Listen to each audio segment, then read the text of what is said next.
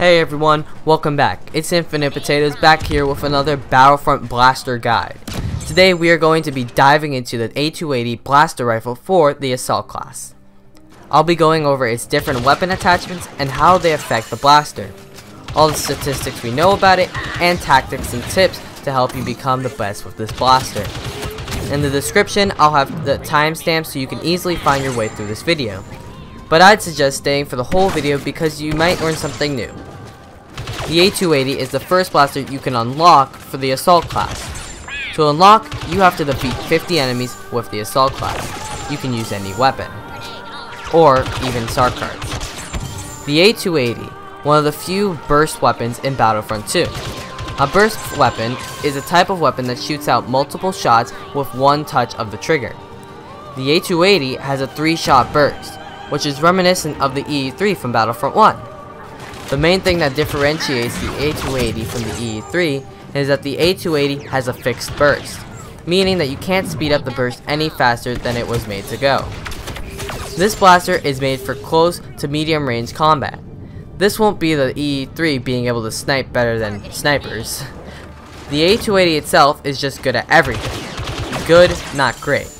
But in the hands of the right player, and matched with the right modifications, this blaster may become one of your favorites in your arsenal. Let's move on to the modifications for this blaster. The first modification that you can unlock for the A280 is the dual zoom mod. You need to defeat 50 enemies with the A280 to unlock it. The dual zoom mod, well, you guessed it, gives you adjustable dual magnification. When ADSing, aiming down sight, you have an actual scope to look through instead of the third-person view being zoomed in. And if you press the right stick click on your controller, it activates the toggleable dual zoom. What this does is it makes it a lot easier to hit enemies at distances, because they become extremely large. It helps for the people who want to try sniping with this blaster, even though I wouldn't suggest trying to snipe because the recoil is already hard to control. And when this mod is activated, it makes it even harder. The second modification is improved cooling mod. You need to defeat 150 enemies with the A280 to unlock this mod. The improved cooling mod makes your blaster bolts take up less cooling power, which allows you to fire more before overheating. This may be beneficial in a drawn-out gunfight.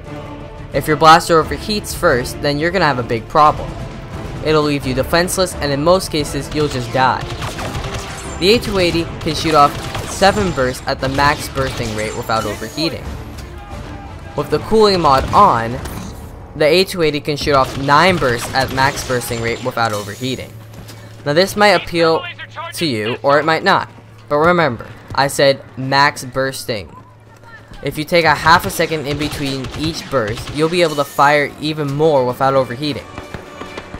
The third modification for the A280 is the improved range mod. In order to unlock it, you have to defeat 250 enemies with the A280. What the improved range mod does is it helps sustain the damage output of your blaster for farther distances. So it doesn't add accuracy or lower the weapon's recoils, but it keeps the damage somewhat higher at longer distances. This in itself is a good modification, except for the fact that it doesn't help the gun much, due to its high recoil and inaccurate bullet spread at distances. Now let's move on to strategies, tips, and tricks. As I mentioned earlier in this video, the A280 is an all-around good weapon, but your job as the player is to make it a great weapon. The two attachments I'd suggest having on your blaster is the first two I mentioned in this video, the dual zoom and the improved cooling. I personally think this gun works best in close quarter combat, CQC. Some will disagree, but that's where I do best with it. I like having improved cooling activated so I can defeat multiple enemies at a time. To maximize the fact that it's a burst rifle and to deal the most damage is to go for headshots. Because it's a burst rifle, it fires 3 shots really quickly, which makes it somewhat easier to hit more than 1 headshot at a time. If you aim for the upper torso, you can still get a headshot because of the high recoil of the A280.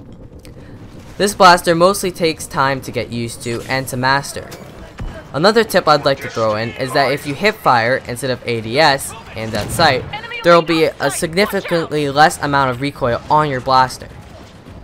Here's one big thing that most people forget about, or don't even think to do. If you purposely overheat your blaster, you can then continue to do the cooling flush. And if you land it on the gold bar, you'll get a bunch of extra time to spam your A280 without having to worry about the overheat.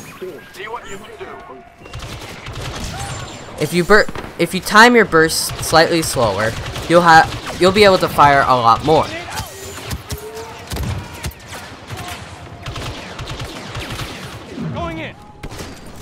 If you wait for the red overheat meter to start going down in between bursts, you can become more efficient. But remember, this is only utilizing your primary weapon. If it becomes desperate and you're in CQC, feel free to pull out your Vanguard if the situation calls for it. A lot of people don't enjoy using this blaster, but if you know how to use it and have knowledge on where it works best for you, you can end up enjoying this blaster as much as I did. If you have any tips for the A280, let everyone know in the comments section, and feel free to help each other out.